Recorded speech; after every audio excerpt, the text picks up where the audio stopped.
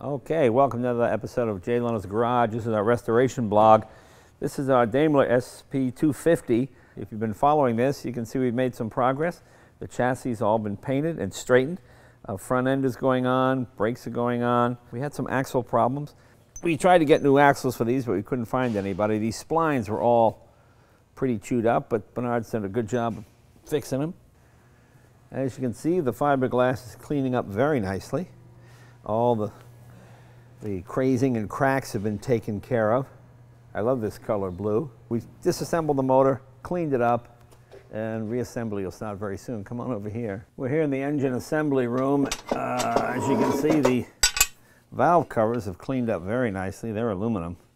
I love Hemi heads. They look great. Hemi valve covers are my favorite. The pan has cleaned up very nicely. Sandblasted that. We did that. Oil filter. Everything has been disassembled. Every nut and bolt has been taken off of this car. Let me show you the body. The body's coming together really good. Here is the fiberglass body. Well, you saw it before. It looked pretty rough. Nice thing about fiberglass, obviously, it doesn't rust. Heater box is in there. Fuel filter, brake master cylinder. We're slowly getting it together. It's coming along good, so we'll keep you updated. This is starting to move pretty fast.